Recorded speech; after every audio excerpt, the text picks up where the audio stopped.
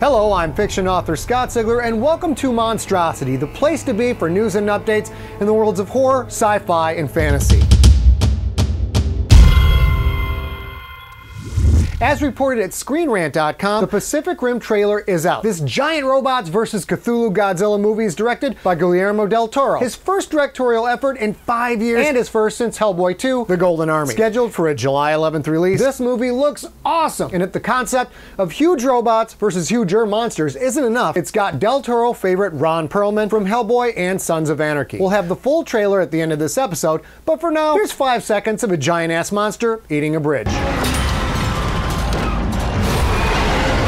No word on if these giant robots will also sport racist accents like the crazy jive-talking skids and mudflap from Transformers 2. I screwed that up. I'm okay. I'm alright.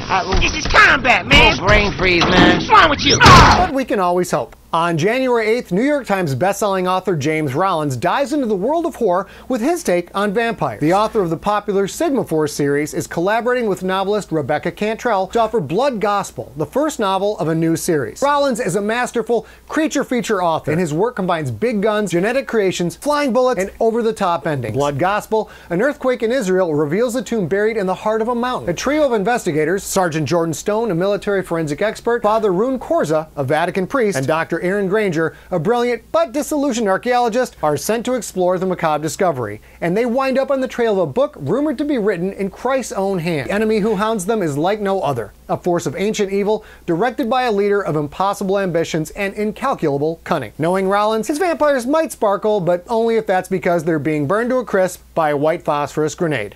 Finally, as reported at GameSpot.com, the 3rd edition of the hit franchise Dead Space rips off your face on February 5th, 2013. This classic sci-fi horror first-person shooter is known for blood splatters and for creative dismemberments. The 3rd edition is sure to make you pee yourself, but only a little bit, and it's a grown-up pee. Visceral Games brings back franchise character Isaac Clarke to lead humanity's battle against the nasty necromorphs. This time, Isaac is out to stop the source of all necromorphs once and for all, until Dead Space 4. Comes out, of course. I thought I stopped them here, but they keep coming back! That's it for this episode of Monstrosity. Got the inside scoop on an upcoming movie, game, book, play, or graphic novel in the genre world? Email scott@scottsigler.net, and I'll make up things about it and pretend I know what I'm talking about. Until next time, I'm Scott Sigler, and buy my books or I'll have Jane Fonda reprise her role as Barbarella. 80-year-old in a leather bikini, anyone? Yeah. Here's that trailer for Pacific Rim, and don't you go changing.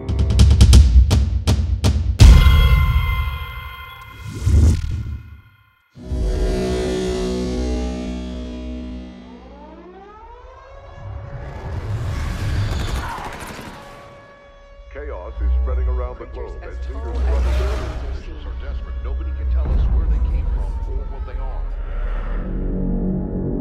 We always thought alien life would come from the stars, but it came from deep beneath the sea, a portal between dimensions in the Pacific Ocean.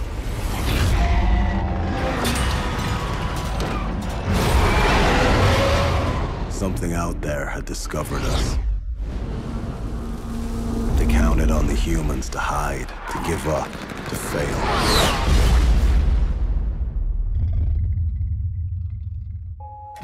Initiating launch operations. Gypsy danger. They never considered our ability to stand, to endure, that we would rise to the challenge. Pilots ready to connect. Let's go fishing. 2 pilots engaged in neural bridge. Ready to activate the Jaeger in 3, 2, 1.